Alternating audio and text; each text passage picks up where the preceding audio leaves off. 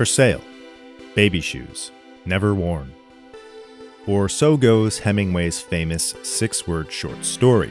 What does Ernest Hemingway have to do with Dark Souls? Well, I think Dark Souls has a lot in common with that story, and we're going to get there in a moment.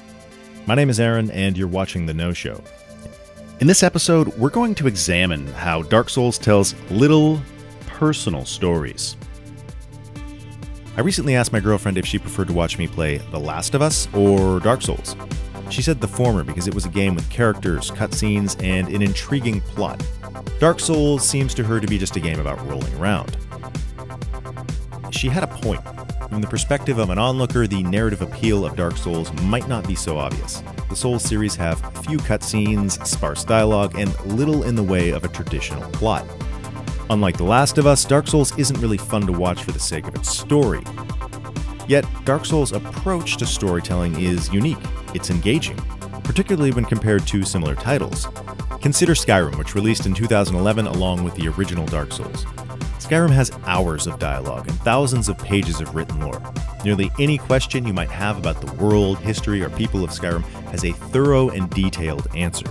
This lore and exposition isn't just there if you want it, it's also front and center. It's constantly being offered to you. Every NPC will tell you their backstory without provocation. Every Jarl will offer the history of their kingdom just as soon as you set foot in their court. Build Skyrim into the land it once was. Strong, self-reliant. Skyrim is a game that goes out of its way to fill you in on every last detail. Conversely, Dark Souls has maybe 10 minutes of spoken dialogue within the entire game. You're given little explanation regarding the state of the world, who anyone is, or what your goals are. The approach taken by Skyrim is to illuminate, while the approach of Dark Souls is to obfuscate. Brief item descriptions, occasional NPC dialogue, and environmental clues are really the only tools available for understanding in this game. The good ending only further exemplifies this intentional lack of direct exposition. That ending sees the player character engulfed in flame after a final battle, only to cut to black and roll the credits. No dialogue, no explanation, just fire and death. It would be reasonable to assume that people would be upset with an ending like this. Just think of the reaction that Mass Effect 3 inspired. Yet in place of outrage, we see the opposite.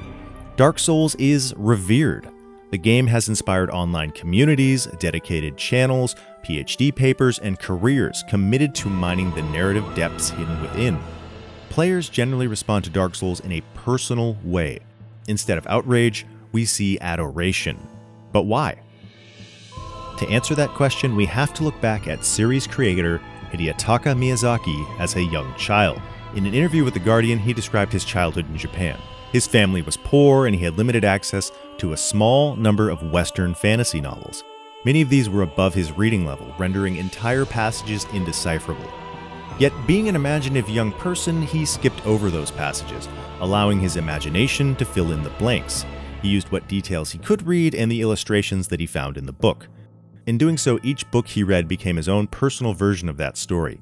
He felt as though he was co-writing the fiction along with the original author.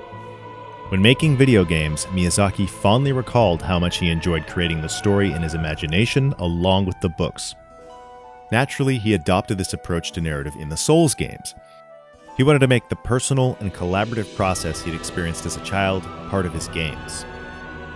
While Miyazaki discovered this on his own, this type of storytelling was championed by Ernest Hemingway. He called it iceberg theory and described it as such. If a writer of prose knows enough of what he is writing about, he may omit certain things that he knows, and the reader, if the writer is writing truly enough, will have a feeling of those things as strongly as though the writer had stated them. The dignity of movement of an iceberg is due to only 1/8 of it being above water. Remember that story from the beginning of the video? For sale, baby shoes, never worn.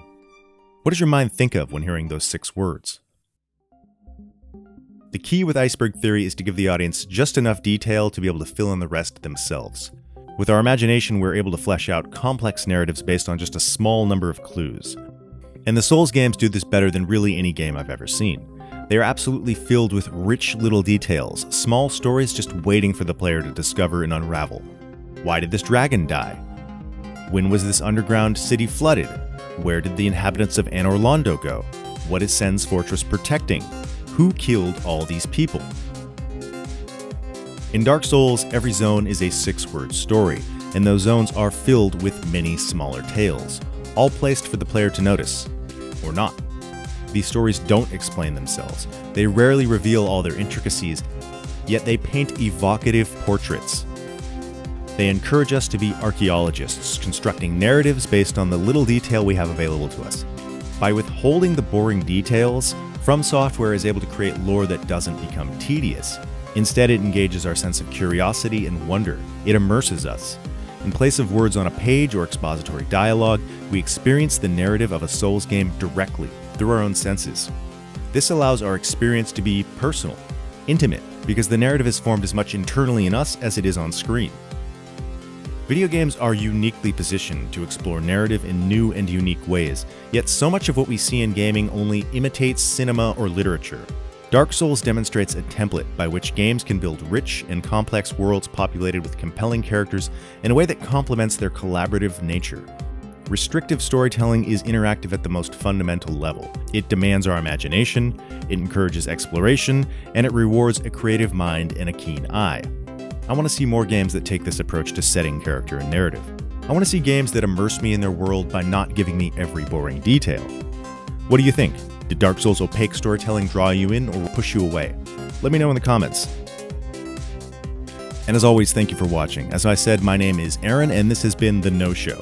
If you enjoyed this episode, please like and subscribe for more. I want to shout out a fellow YouTuber, Orrin Luc. We recently did a podcast, and he was a wonderful guest. His YouTube channel is full of smart, thoughtful videos on games and storytelling. If you enjoyed this video, I think you'll love his work. You can find a link to his podcast and YouTube channel in the doobly-doo. Stay tuned, and I'll see you next time.